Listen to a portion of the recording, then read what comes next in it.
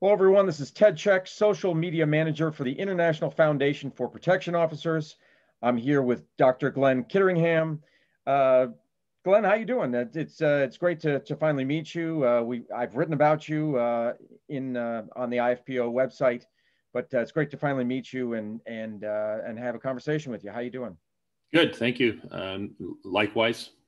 Great. Doing well. Can't complain. All things considering with the pandemic. Absolutely. Yeah, I think we're all just doing what, it's as people say, it's the new normal, and we're all just doing what we can. I've been in my basement here. Chuck Andrews was nice enough to get me this backdrop, and I've got the shirt, so I'm good to go. But yeah, I wanted to talk about you've done a lot of things in the industry, so I wanted to talk about briefly, how you got your start in security and what motivated you to do so. Well, like so many people, my original intent was to get into law enforcement, and so I went to school. I went to Mount Royal College at the time. It's a university now, but I enrolled in their criminology program. And one of my coworkers was working loss prevention at the Hudson's Bay Company, which is a retailer here in Canada, and they were looking for loss prevention officers. So I got a job part-time. I thought it would, look good on my resume, so to speak. And so I finished college, but at the time there was a hiring freeze on, and like this was in the early 90s, and there was just, law enforcement was not hiring anywhere, or if they were, they were having 3,000 applicants for 15 positions. Wow. And so I put all that on hold, and I thought I'd wait until this hiring freeze thawed out. But at the same time, after working I worked for 2 years loss prevention, and then a full-time position came up as an internal investigator. So investigating theft and fraud of by employees. And so I took that position. And that's when I started to realize that there was a career potential within the security industry. And so by the time law enforcement started hiring again in numbers, I had lost all interest in it, and I came to realize it was not the job that I thought it was, and saw that there was lots and lots of opportunity within the security industry. And so I just worked. I went from position to position. 2 years loss prevention, 4 years internal investigator. I worked as a insurance fraud investigator for a little while. I did not like that at all. I didn't like doing, covert surveillance work or anything. It's totally overrated. When you do an insurance fraud investigation, you're sitting in a van. In the summertime, it's basically oversized sweat box. And in the wintertime, you can't have it running, right? You can't have the AC on. Right. And in the wintertime, you can't have the heater running. And so you're sitting there freezing your butt off. And it's just, I found that myth that they show on TV of people doing surveillance work, that wears thin after about 10 minutes. And so I did that for a while. I did some other things. I did some other investigations working for this company, but quite frankly, they made promises to me that they ultimately didn't keep, because they eventually told me, because that I didn't have a law enforcement background, that there was only certain functions I was capable of doing. And that's the first real experience I had that I came up against that's very prevalent in this industry, is that it seems that lots of these government retirees, whether they're law enforcement, military, or whoever, are dictating to the rest of us what we are capable of doing, which I completely reject. And to be perfectly honest, it's my experience that the vast majority of what I refer to these government retirees have limited security understanding or education, and quite frankly, are doing a huge disservice for the entire industry, and they're keeping it from progressing. They take jobs they're not qualified to take. They seem to think that they can dictate what the rest of us should be capable of doing, and I reject that. And one of the things that I found that counters that is education. And so I got on an education bandwagon. So at the same time, when I was going, working through my career, I also pursued as much education as I could. That's a great idea. Yeah. And like that counteracts what I refer to as that nonsense that you have to have a law enforcement or military background. Like that is utter nonsense. And that, Glenn, if I could just say something here, that actually makes sense with what I was talking to Tom Conley, who serves on the board at the IFPO and has his own security company here in the United States, and he was saying almost the same thing. Like he has great relationships with local law enforcement, but at the same time, he stays in his lane, they stay in theirs. And he jokes with them. He says, "Hey, look, I won't play cop, and you don't play security expert." Okay. Right. And I say the same thing. And I've said to these people, "Hey, I am no more a military expert or a law enforcement expert than you are a security expert. So why don't you do your job and I'll do mine? And stop trying to tell me how to do my job when you don't know how to do my job." And so anyway, I embraced the whole education issue of education. And so the Bay in 2 different jobs. I worked as an insurance fraud investigator for a while. I went and worked as a contract guard at a variety of sites for a relatively short period of time. And that led me to working for a property management company where I was, I went from guard to supervisor to site supervisor. They hired me in-house as a manager. I ended up staying there for 13 years. I left as their director of security for security and life safety for Western Canada. I was also co-responsible for their national program. Quite frankly, their national program was based on the work that I did because Eastern Canada didn't have my counterpart. And so they modeled their Eastern counterpart on the work that I did. And then I'd started up my first consultancy in 2004, where I was mostly doing writing and research. And then I took the plunge in 2010 and decided to do it full time. And at the same time, I was going to school. I'm just a huge believer in education and training. And if we are ever to become a profession, that's the way. Like it has to be through education and training. There's no way right now that we can be considered a profession. We're just not. Anybody can come into this industry and claim any kind of expertise, and there's very few people to challenge them on that. And like there's limited credentials. There's nothing mandatory other than frontline security personnel, which I find truly bizarre. How is it that frontline people have to take training and yet their bosses don't? How is that possible? Wow. How is that possible that chief security officer requires no training whatsoever? Well, shouldn't he have already gone through everything that Well, should have, but a lot of these positions are taken by what I refer to as these government retirees, because they're taking advantage of what I refer to as a societal myth that if you've worked for the government in some kind of enforcement function, that somehow that you become a security expert. And that's just not the case. And I have had many of these people admit to me they have no idea what they're doing. And wow, that's an issue. Well, I find it so unethical. Like it's just so unethical that people are taking jobs that they're not qualified for.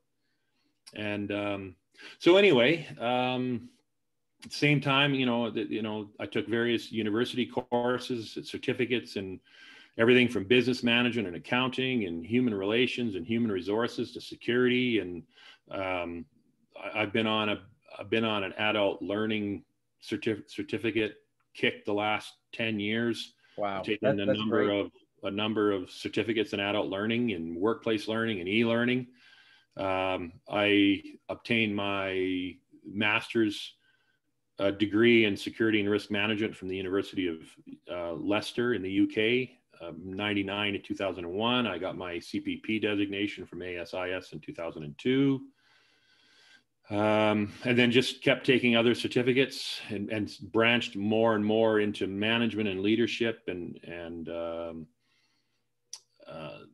just took a variety of certificates. Meanwhile, the whole time I was working. Mm-hmm. And then I decided after about 10 years of contemplation to get my doctorate. And I finally realized that if I had put as much intellectual energy into thinking about getting my doctorate as actually getting my doctorate, I could have probably gotten it 3 times over. So in 2012, I finally made the decision that by 2013, that I was going to get I was going to be enrolled in a program somewhere. Mm-hmm. And so I started doing research, and I found out about the University of Portsmouth. We had a doctoral program there, and I enrolled in 4 years, and I did it. Oh, that's fantastic. Yeah, and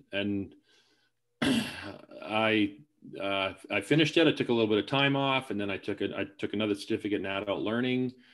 And now I'm finding my interests are really lying because of the learning and the mentoring and the leadership. I'm actually enrolled in 2 certificates right now. One is in strategic management, and the other one is in change management.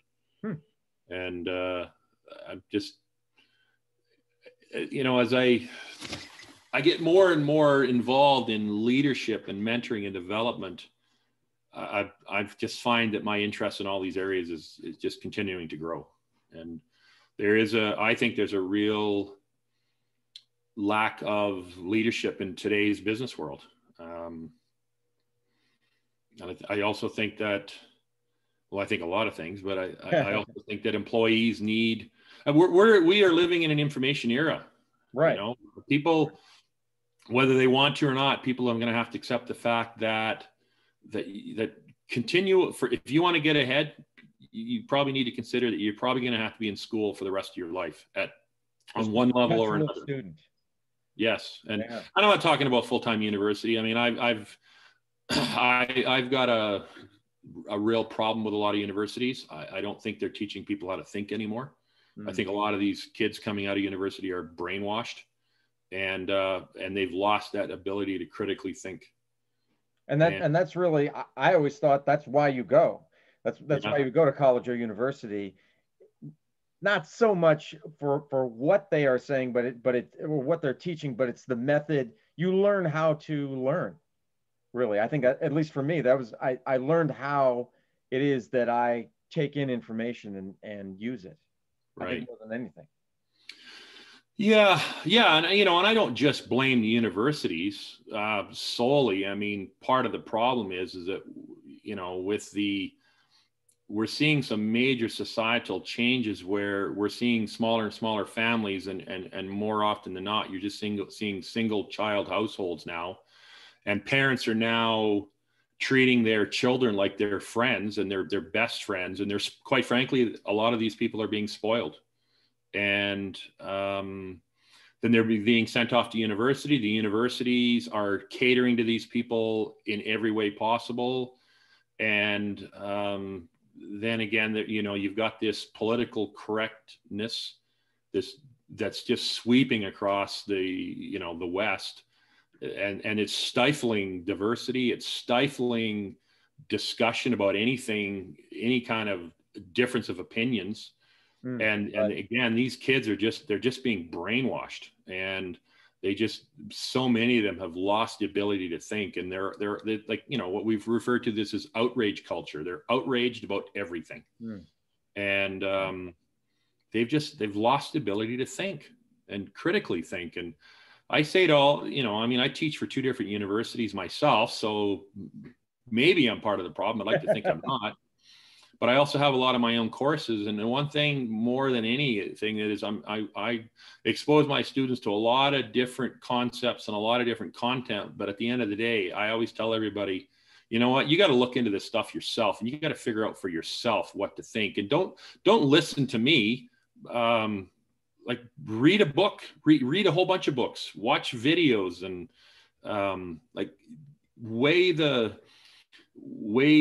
weigh out the facts and opinions on all sides, and then come to your own conclusion. Don't just jump on the bandwagon. And also, I'm sure you've seen the studies that they talk about. One of the biggest problems with social media is that they've actually acknowledged the like button and what it does. The like button on whether it's Facebook or whatever. Yeah, it's you give somebody a like or a thumbs up.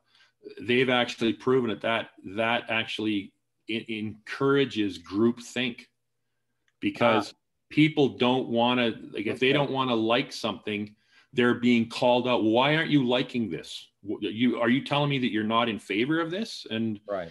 and so it's So there's encouraging. shaming that's involved. It is. There is a lot of shaming, and I find it absolutely stunning that companies are being bullied by these anonymous people on the internet who we don't even know who they are. Oh, the Twitter mob.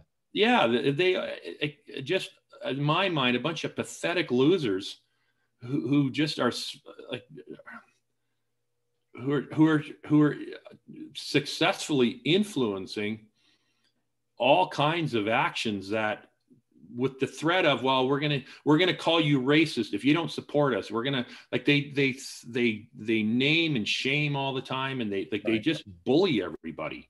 Cancel and we don't culture. even know who these people are.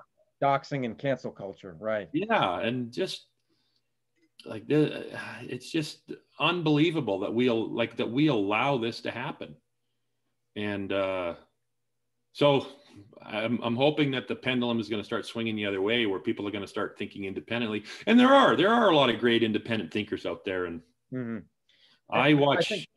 Oh, go ahead. Sorry. No, go ahead. No, I was going to say, I think, I think now there's an awareness of all this cancel culture and doxing and all that stuff. So it's kind of the jig is up. Like it's no longer hidden. It's no longer covert. So knowing is half the battle, as they say. So we're aware of it now. It's the question of, are we going to do anything about it? Right. Or what are we going to do to counter it? Yeah. And there's a lot of really good stuff on YouTube, and I'm finding, like, I've lost faith in mainstream media. I really have. I think they're failing us. They're not calling these groups out. They are just perpetuating a lot of stereotypes and myths, and they are, either because they've been infiltrated by these politically correct people coming out of universities, or if they're just chasing the money, like the marketing and again, they want everybody to conform. But I've lost all respect for mainstream media. They just, like, the moment I start reading stuff and you start seeing these buzzwords, it just, to me, it means that these people are, like, even these reporters are just not thinking anymore. They're just regurgitating garbage that they've been talking points. And so, but what I'm finding where you can really find out about what's going on in the world is on YouTube. You've got what I would call these citizen reporters, right? The new media. Yeah, the new media, and there is some absolutely amazing content being created. And I mean, I don't agree with everything that I see, of course not. But what I am doing is I'm looking at a whole bunch of different content from all different aspects, and what I'm trying to do is figure out for myself and make up my own mind, and not just join the mob. Sure. And whether it's Joe Rogan, I watched lots of his podcasts, all 3 hours of them, or a 5-minute clip uploaded by somebody. There's a lot of really great stuff on there. Now, the other thing I'm finding is that I'm seeing stuff on YouTube that either will be picked up by mainstream media days, weeks, or months later, or it's never being picked up. And it just, anybody with a camera, and it's on our phones, they can just record stuff.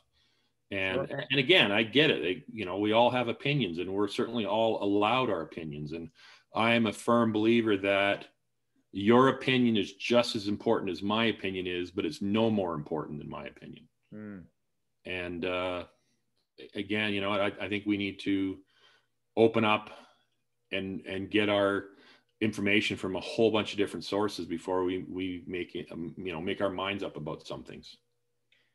Hey, Glen, there's one thing I wanted to go back to, and when we talked about your background, you had the pleasure of working with Ron Minion, who founded the IFPO in 1988. Maybe you could tell us just a little bit about that, about your time with with Ron? Sure. Well, so I went to work for Ron in 1990.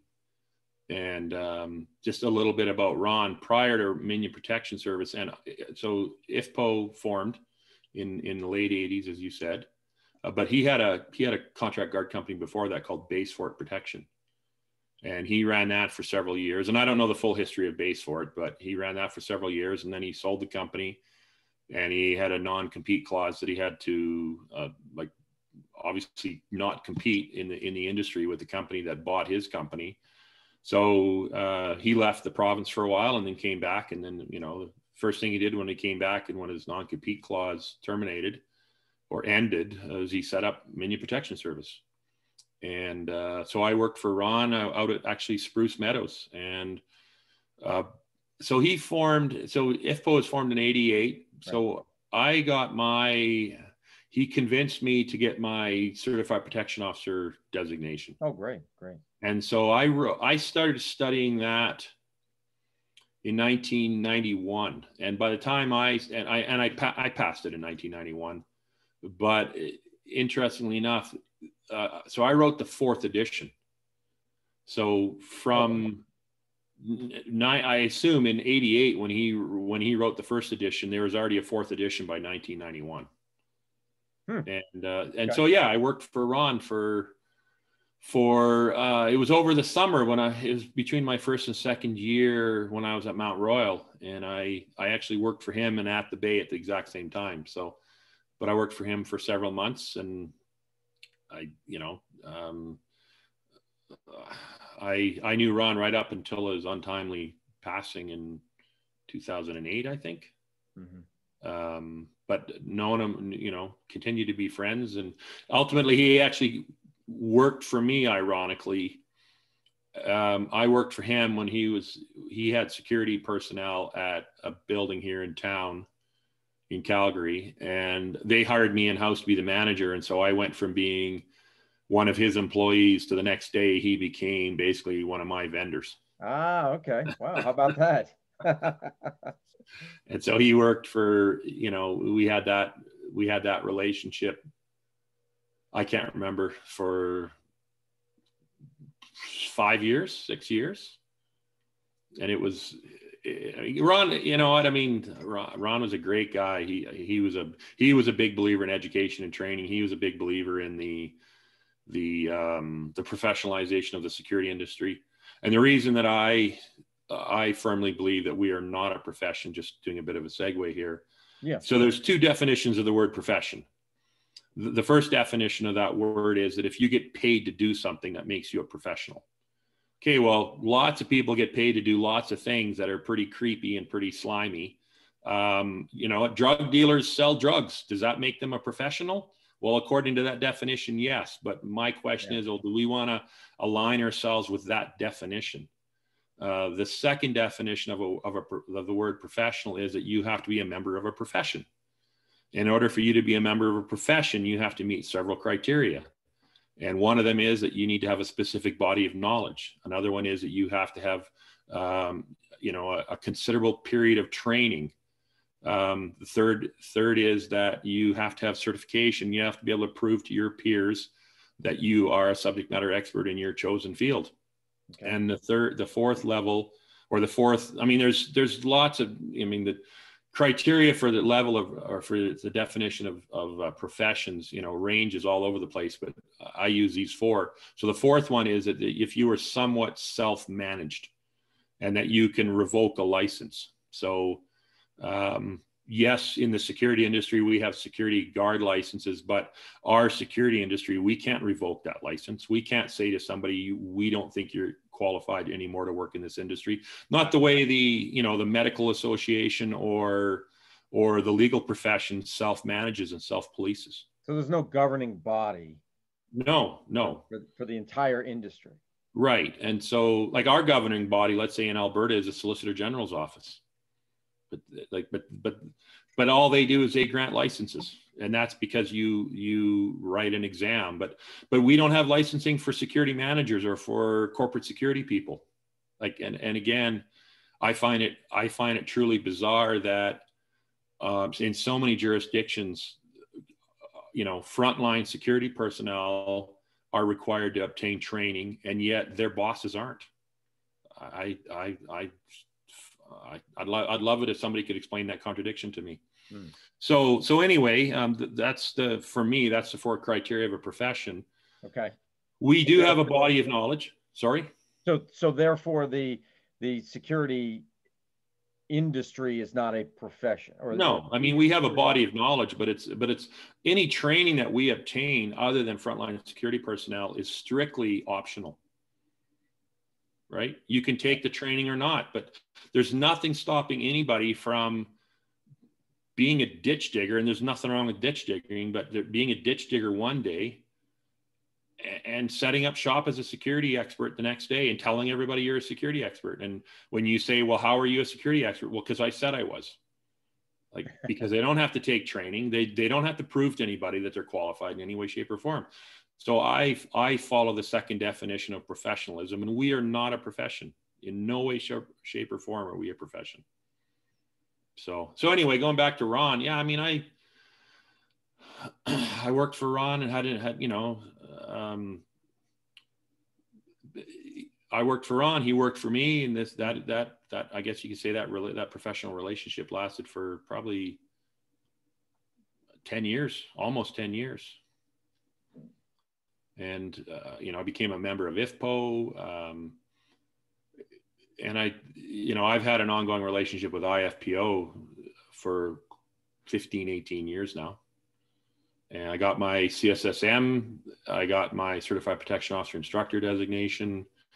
I've written for the magazine. I've done training on their behalf. I'm launching a webinar series in January. Oh, that's great. Geared towards frontline security personnel. And I do see IFPO as they have they're there now, but I think they've got a lot more potential.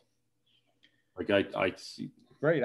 I hope I can, do what I can. And I know there's other people that are doing the same to kind of elevate that, their footprint out there in the world.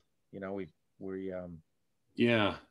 Well, we're, I don't know, like the research that IFPO is interested in funding on basically security guard duties and job task analysis. I think that's, they're in the middle of a fundraising event, fundraising at this point. It's going to be led by Perpetuity Research. Yes.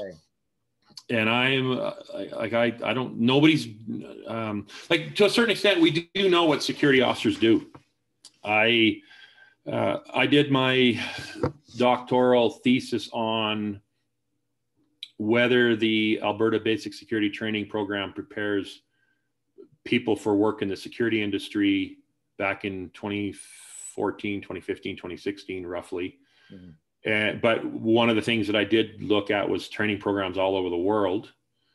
And I did a comparative analysis of about 35 different training programs. And, I looked at a number of sources, and, the academics there's been some academic work into what security personnel do. The governments certainly have some understanding of what security personnel do as part of their national occupation research.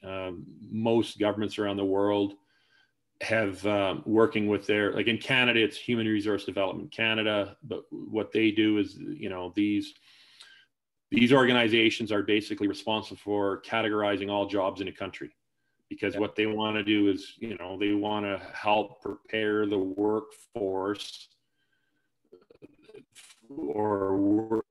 and people for the workforce. And so they categorize all jobs in a country, and what do they do? What education do they require? That sort of thing. So governments are certainly familiar with that.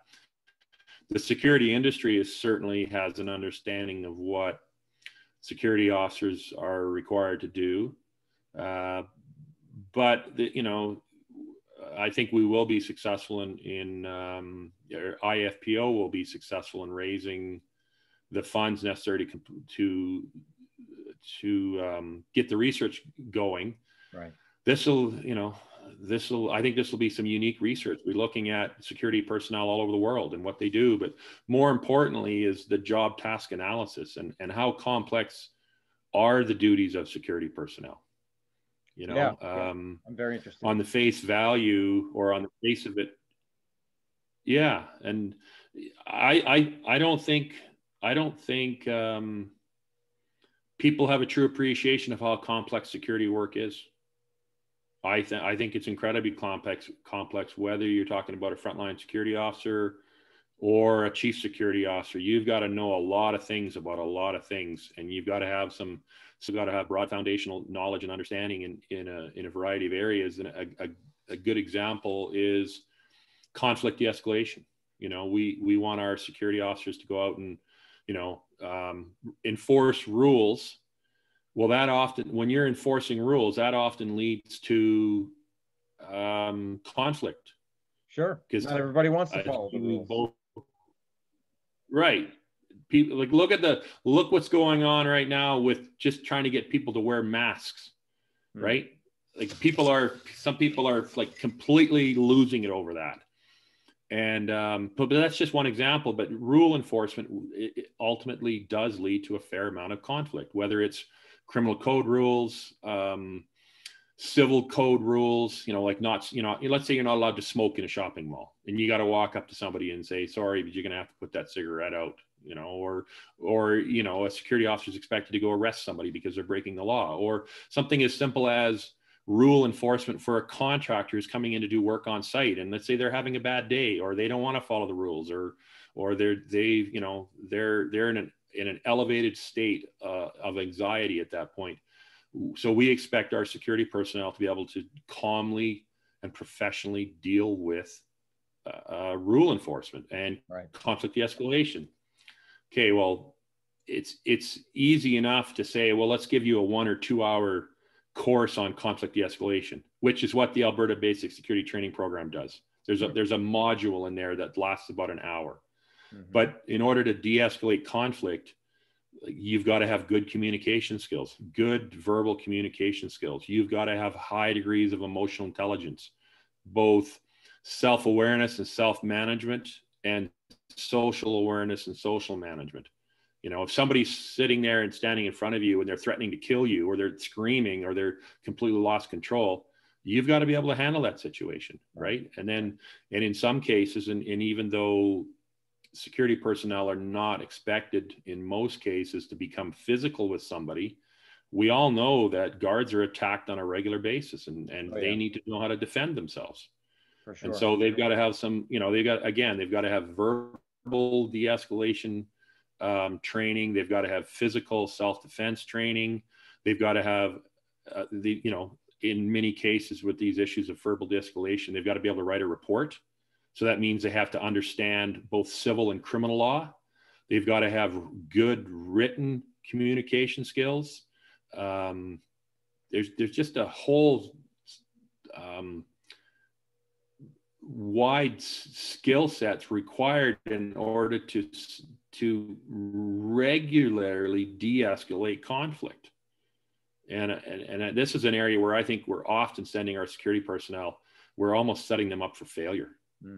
And there just needs to be higher degrees of training, and conflict de-escalation is just one area. You know, there's, you know, sitting somebody in front of an access control system or video surveillance, throwing them inside throwing a security officer into a control room where there's 25 pieces of complex equipment, you know, multiple forms of technology, HVAC and elevator monitoring and lighting controls and access control and communications and video surveillance and help desks and send word now, mass communication system, fire alarm systems. We throw them in there and just, they'll just figure it out on their own. Like they're just, I mean, don't get me wrong. There are some organizations that do believe in training, and there is a growing understanding of the value of training. But far too often, there's not enough training, and on top of that, salaries are not keeping up with the expectations of what we require of these people. Yeah, I can remember I was a security officer in the mid '90s in a hospital in Rhode Island, And they took me from, I was probably doing like a, oh, I was working in the emergency room, and then they said, oh, we want you to do the dispatch. And I don't know what my training consisted of, but it wasn't that much, and there were a lot of moving parts, and you know, you're talking with all these officers, and there was, the training was very informal and very brief. So yeah, it's kind of like you're being thrown to the lions, you know, to the wolves. Yeah. Well, hey, I worked in a commercial high-rise building, and I went from, I was a security officer, a patrol officer. They needed a shift covered in the control room. My training consisted like of about 10 minutes of verbal, informal training. But I always remember the very first thing that I was taught to do when they sat me down in front of the access control system, which I'd never even knew existed, to be perfectly honest, prior to that, was how to highlight batches of 100 alarms at a time and delete them out of the system without having to acknowledge them. Okay. When I was first sent to that site, my training consisted of the site supervisor. I first showed up for work, that morning. He took me down to it was a twin-storied building, and there was a kind of a concourse between the two of them. He took me down and he handed me a set of keys and a radio and said, "That's the east tower. This is the west tower. Go figure it out." Nice. And that was my training. Nice. My training theoretically at the Bay, when we were given loss prevention training, consisted of being told to sign a form that we had been trained. And when I said to my boss, I haven't received any training, and what happens if I refuse to sign this form? He goes, well, then you're fired. So you can choose, sign the form or you're done. Oh, so the form said that you had received the training, but you received no training. Yeah. Correct. Jeez, man. And so that was my training. Wow, that's nice. I gotta say though, when I look on LinkedIn and when I'm managing the IFPO social media, I see a lot of security professionals out there, and they're this is a positive here, because I see a lot of them are very proud about what they've achieved. They'll put the various degrees after their name, or degrees or certifications. I like seeing that. I'm like, this is a go-getter. There was a guy, his name is, I don't know if I'm pronouncing it correctly, Retson Kors. He's from the Netherlands. He runs a protection company, and he got his CPO only a couple months ago, and then boom, he got his CSSM. Like, that guy's a go-getter, and so I think that's fantastic.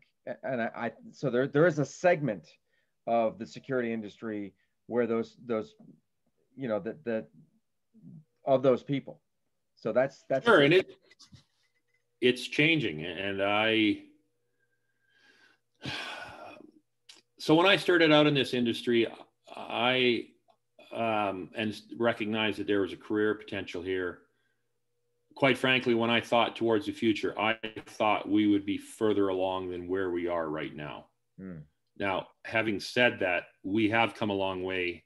And I agree, whenever I go on LinkedIn and I see people posting their credentials, that tells me that we have come a long way. Right. We've still got a ways to go. I personally think that I don't care what your background is, you're welcome to come work in the security industry. But if you're going to come work in this industry, then you need to get security industry certification, education, and training. It's just a myth that you can work in another industry and then come here and claim expertise. That's not a thing. And right. As I said, everybody's welcome to work in this industry. They can get the training like the rest of us. And quite frankly, if somebody's claiming that they're an expert working from an industry, then show me by getting your certification how easy it was to get that certification. If you are the expert that you say you are because of your previous experience, then getting certification should be a piece of cake. Right. Right. But but it's just high time that all levels we have minimum formal levels of training and education. And the reason that I keep saying training and education, they are two different things. Okay. Typically, training is knowledge that you gain that's task specific. So if you want to learn how to operate a fire alarm panel, or how to operate an access control system, or how to write a report, or drive a car, or how to use handcuffs, that's training. Right. Knowledge is that broader cognitive functioning, which provides you with the underpinnings of why you should be doing, something. I think that, when it comes to doing a risk assessment, that's education. There's a lot of knowledge that you need, a person requires, in order to figure out how to do a proper risk assessment. That the education is that broader foundational underpinnings that teaches you how to think critically. It teaches you how to put your thoughts in a coherent manner. It allows you to see larger patterns and understand and make decisions, and see the big picture. And so that's how I distinguish between training and education. Yeah, it makes sense. I mean, because for example, Matthew Parker, who runs Independent Security Advisors, which is a executive and dignitary protection company.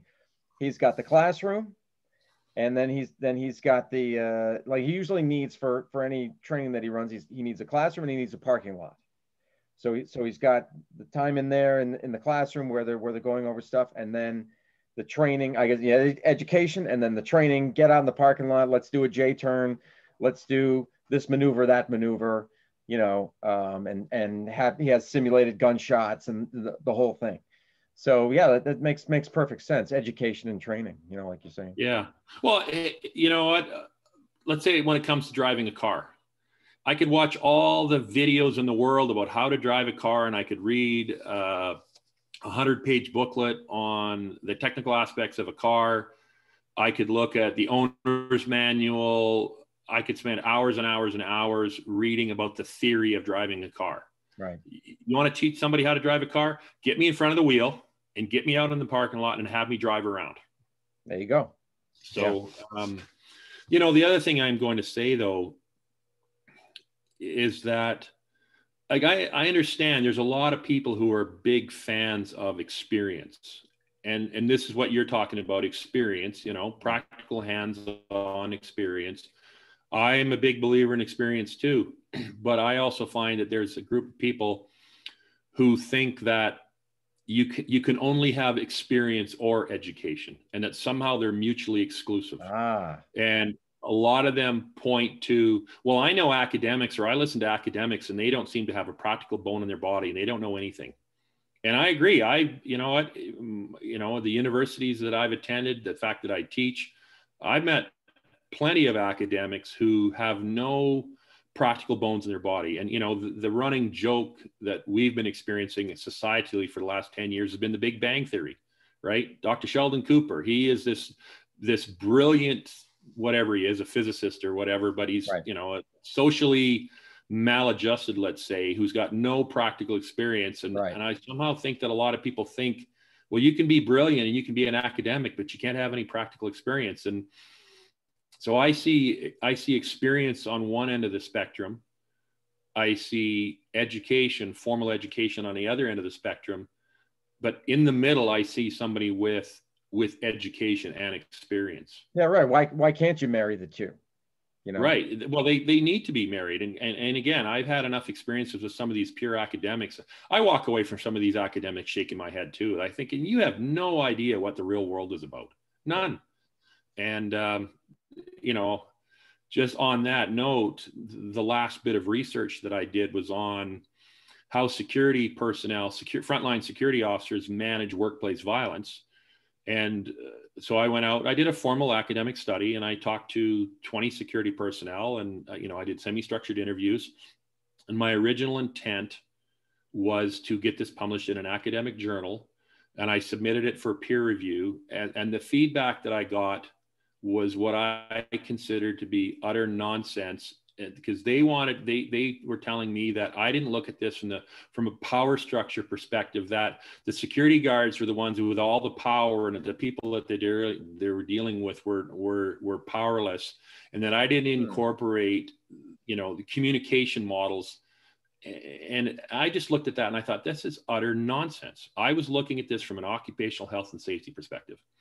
What it also made me realize was, and I've seen this, part of the research that I did do was I did look at, there's been 3 major pieces of research done in Canada, the UK, and Australia about security personnel managing violence at work, and they've all been written from the perspective that, in the bouncing industry, like from bouncers. Oh, okay. And the general consensus was from these academic researchers was, well, these bouncers were all a bunch of jerks, and so they had it coming to them anyway. And which I obviously completely disagree with, but it also made me realize I don't want to get something published in an academic journal that's going to disappear into obscurity just because I happen to please a couple of academics who I completely disagree with. Mm-hmm.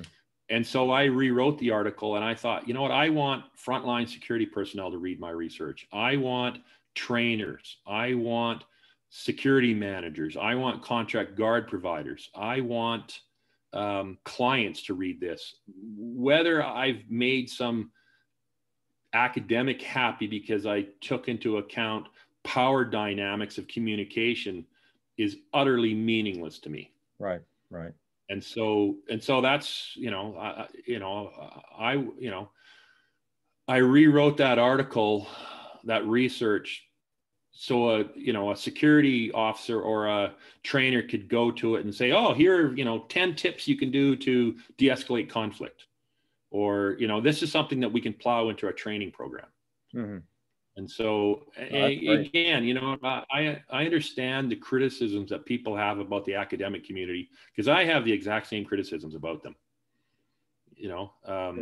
Sure. But by the same token, I firmly believe we need research. We need formal academic research. It is an absolute must. As far as I'm concerned, though, there must be some practical applications about it. Mm-hmm. Or that comes out as a result of the research. And, right. What's the sense in the research if it's not used in some way to hopefully improve something? I agree. And to be perfectly honest, and I will say in my limited understanding and interaction, I will say that some academic research is nothing but, an academic exercise to further somebody's ego.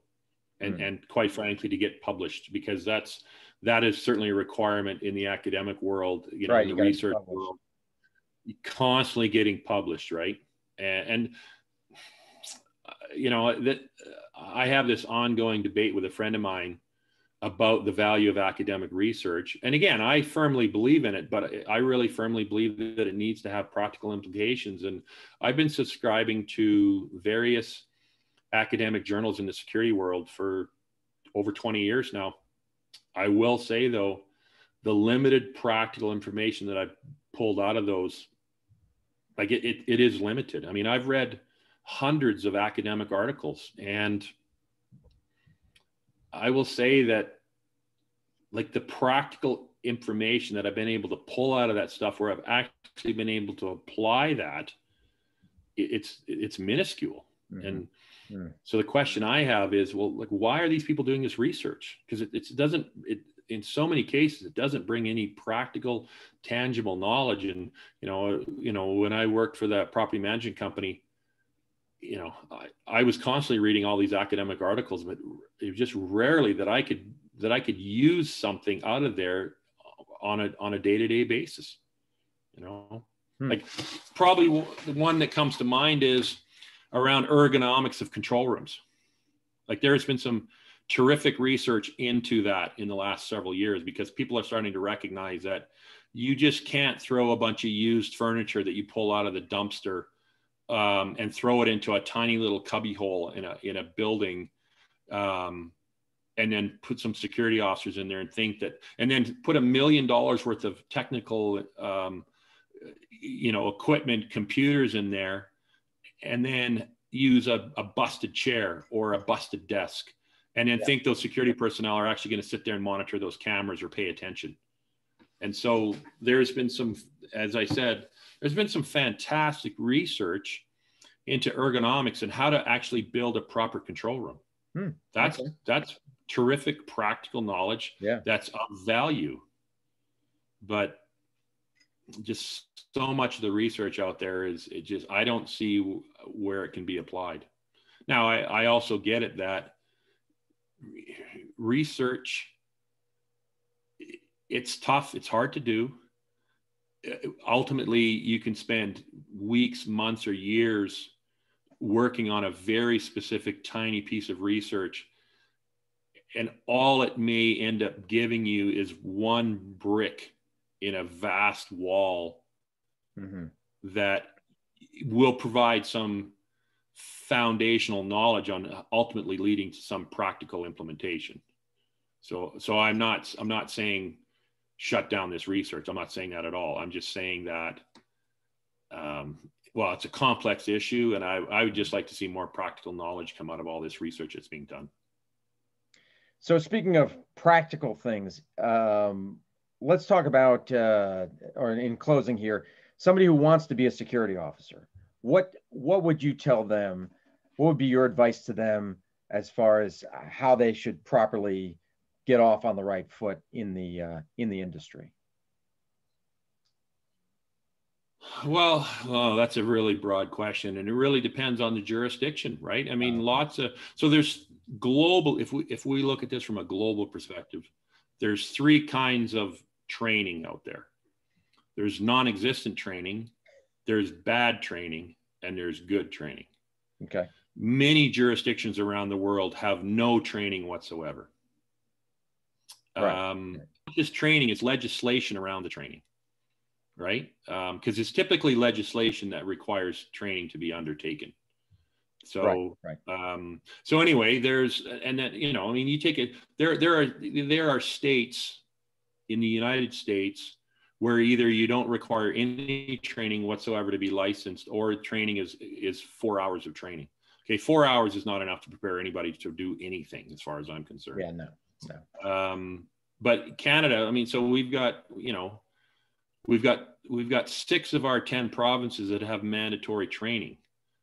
But that training only ranges from 40 to 56 hours of training. That's not enough to prepare for somebody for work in the industry either. So to go back to answer your question, and it's inconsistent. There's countries in Europe where you have to have over 300 hours of training. So anyway, you're asking me about, a career in the security industry and how to prepare. First thing is you got to find out what the local legislation is, obtain that minimum amount of training.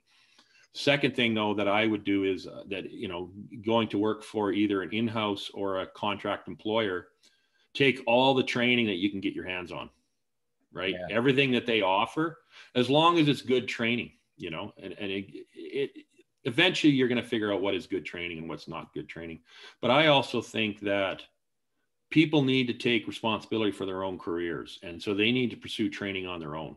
Yeah. And I get it. If you're working in an area where security personnel are making minimum wage, and you also got to live, and you might have to support a family, that might be hard. But, if you do want a career in the security industry, I would say that you want to take as much training as you can, recognizing that there is take the big picture here, and there is a career within this industry.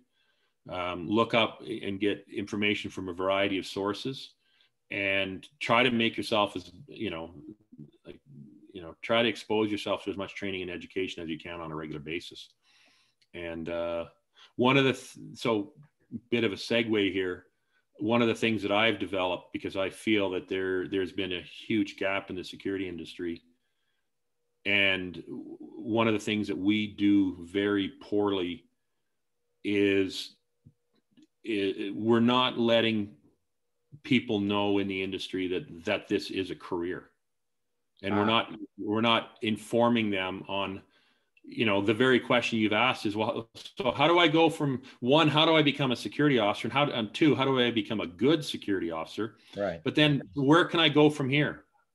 Like I want to become a supervisor. What do I got to do to become a supervisor? And then a manager, and then or an assistant manager, then a manager. And then what about a senior manager? What happens if I want to be a control room supervisor, or, if I want to be an investigator, or if I want to be a physical security specialist, or if I want to be, ultimately my goal is to become the chief security officer for an organization. How do I do that? Right. So as a result, I created a table. I'm on version 8 right now, and it's a career pathing plan and task complexity. And what I've done is basically divided that into 2 main categories, which is, what are the requirements of the job, and what skills do I need to bring to that job in order to be successful? And so I've actually posted that on LinkedIn, but I'm also happy to send you that document.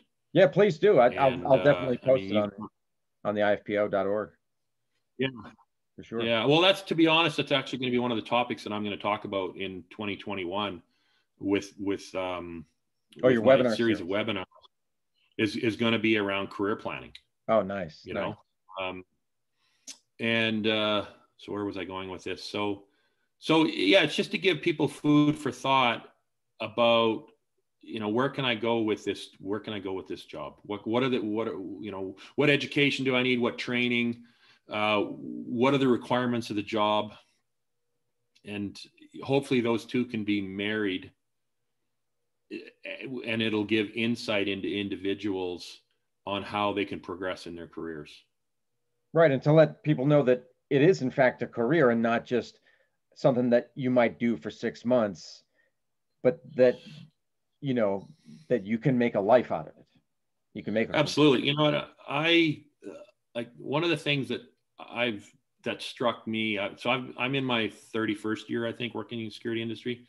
There are a lot of terrific, really hardworking and educated and knowledgeable people working in this industry at every level. There's really a lot of great people in this industry. And I also think, though, that this job is societally grossly underrated. I mean, in pop culture, it's sure, it's viewed very derogatorily, right? Yeah. But I don't think the average citizen could do this job. They really couldn't. They wouldn't have the aptitude, and they wouldn't have the skills. And they're again, pop culture, they always show security people are just a bunch of losers who can't get a job anywhere else. And, yeah, Paul Blart, Mall Cop, and all that. Kevin James did such a disservice to the security industry with that horrible movie. And but I mean, even I face it, and I don't know if you face it or not, but I know a lot of the people that I work with regularly face it when they simply say to somebody, I work in the security industry. They don't say, hey, I work, I'm head of corporate security, or I work for the city and I do this, or I'm a physical security specialist, or I'm a project manager, or I'm a systems designer. If they just say I work in the security industry, like they just get, more often than not, they just get treated with contempt. Contempt, or do they get laughed at, ridiculed? Well, I've never had anybody laugh at me in my face, but I'm a pretty big guy. There you go. But I've seen the dismissal and the eye rolls. Yeah. Okay. And the change in attitude is when I say I work in the security industry. Oh, really? Oh, really? Like, I feel like bad for you. Oh, yeah. It's, oh, I'm sorry you're not successful in life. Oh, geez. Like I've gotten that a lot, and but as I said, the average person, I don't think could do this job. It just, and the higher up you go, the more complex it becomes, and you need a lot of skills in a lot of different areas. And I love this job. I love this occupation. I love this industry. And I look forward to the day when we do have minimum standards at every level. And to be perfectly honest, I'm tired of being treated like a second-class citizen in my own industry by people who don't know anything about security industry, who think they're security experts, or again have that expectation because they watch Paul Blart Mall Cop that somehow if you've worked in security that you're just not a success. So, well, it's a great industry. Yeah, and you know, Glen, you're doing a lot to help turn that around, and hopefully we here at the IFPO, and then also the research that is going to be forthcoming from perpetuity research in the UK. Hopefully that all will combine and contribute, you know, to elevating, and we can have a real profession, you know. Yeah, and you know what, I firmly believe that research needs to be done because one of the big concerns I have, to be honest, is this the rise of private military groups. Oh, right. I think you did a webinar on that. Yeah, I did. You know, with Martin Gill at Perpetuity Consulting, and you know, he asked me to be a guest host, and I did a topic on that was the topic. And my concern is that there are a lot of people who conflate the private security industry with private military companies who think they're the same thing. And unfortunately, in some countries, they are the same thing. And the concern I have is that eventually, either nationally or internationally, legislation is going to come out that's going to control that industry. And at the same time, it's going to have a huge adverse effect on the private security industry. And I think by doing this research, this is an opportunity for us to stake a claim as to what security personnel actually do.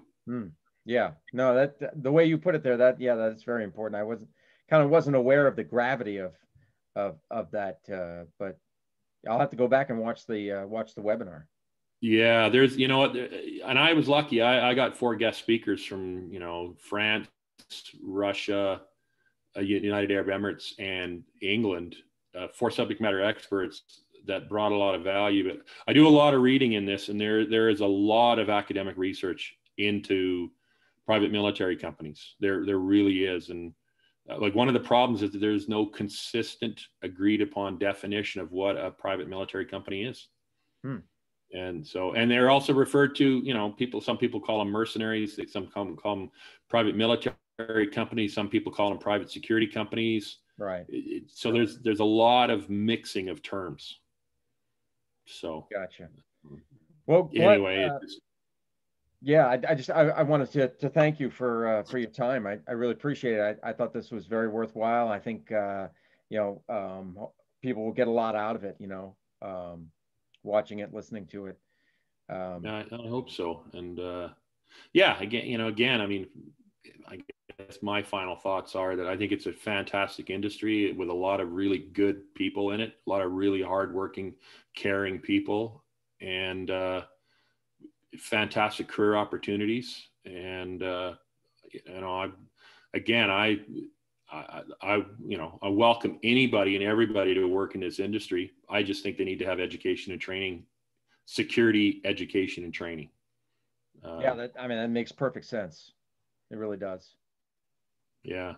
Thank you. So I appreciate the opportunity to speak this morning. Yeah. Thanks so much, Glen. And we'll definitely have to do it again. And you'll have to send me the information on it was the career path. Yes. You were talking about. Yeah. Great. All right. Talk to you soon, Glen. You bet. Thank you very much.